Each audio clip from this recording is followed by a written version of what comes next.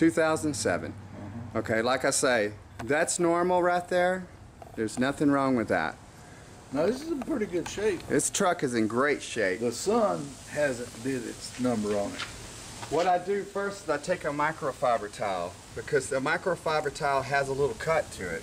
It's not like a regular rag or whatever. Yeah. In fact, when you apply wax, you want to use one of these.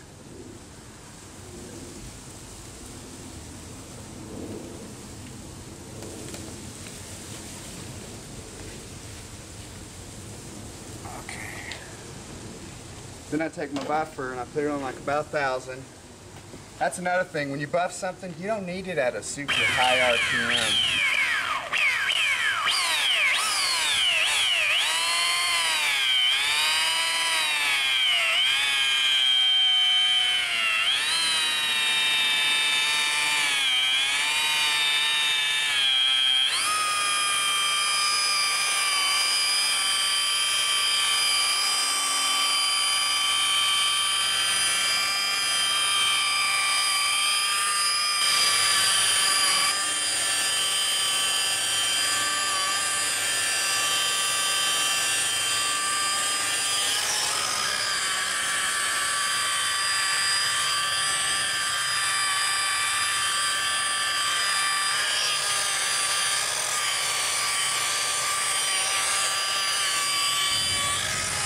This will be the only truck like this around. You're not going to run into another one. I've done like 500, and I think this is about 15 or 16 around the United States. When I'm on an overspray project or something, and I see one of these trucks, I ask them if they want it done. From that, looking really sweet, which I can see your house pretty good. And there's nothing wrong with this, but this is just the way it is factory. Flat and dry, as millions and millions are. But this one right here, friend, yours ain't like that.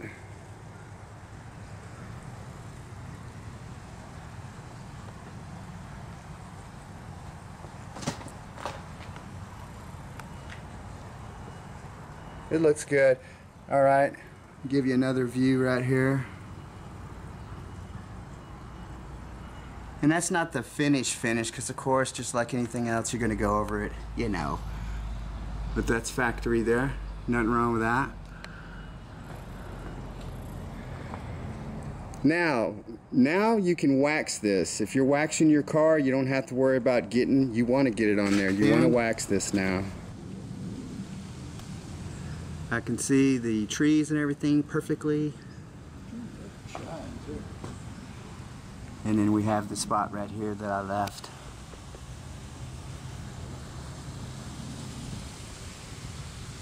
Like I said, I have one more thing to do to that, but I wait till the entire vehicle is finished before I do that.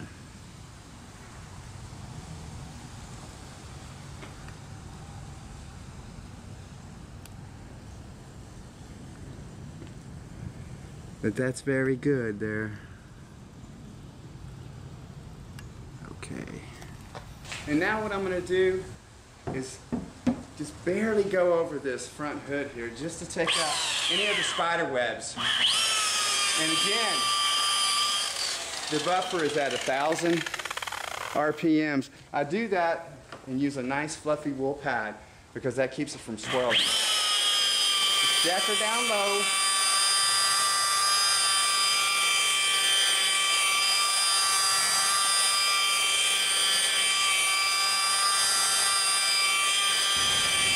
She's getting there. We may have to flip it around now. Fixed like mine yet.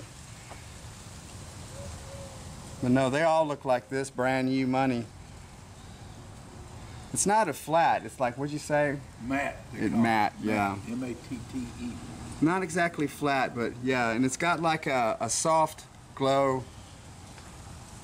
like a soft, you know, to it. Semi-gloss, but it's dull, but matte.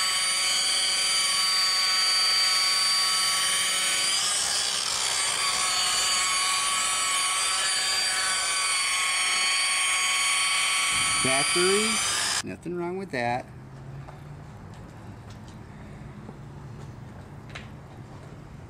That's polished right there.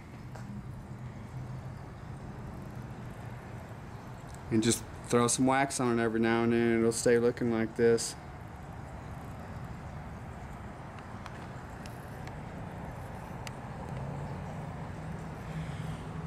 Alright.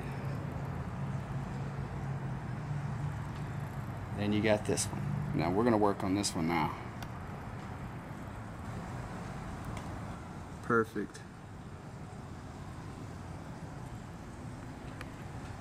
That totally changed it. Even like I say, it changes the texture of it, and now it's like it's clear coated. You can wax it. In fact, you want to wax it.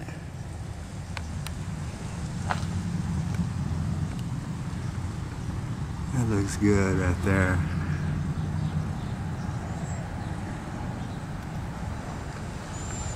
See those trees in the background?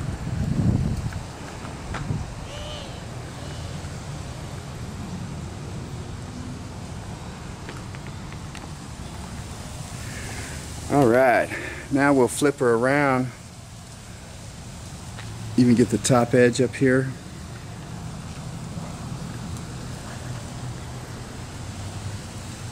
Yeah, this one right here, this would be a good one for you to have around the house. You know, to apply wax.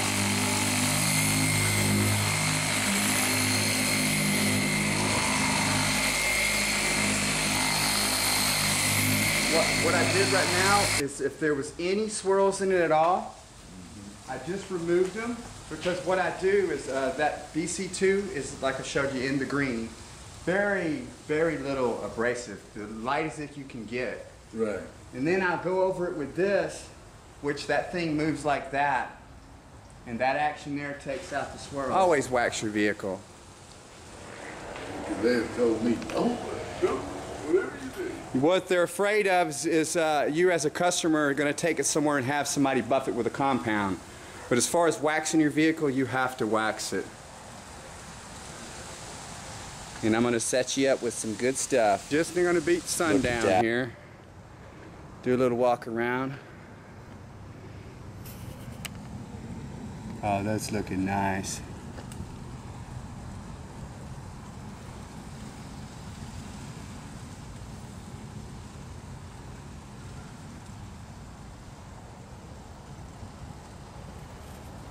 All right. Polish the tail lights also. You can see how they're all sweet. And come on this side over here. Look at that. This is a GMC.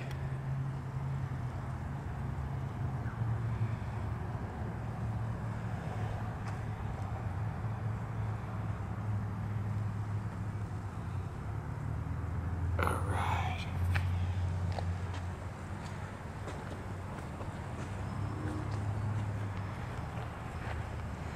Remove the overspray. He was painting his house, and I did my custom auto trim package for Chevy and GMC.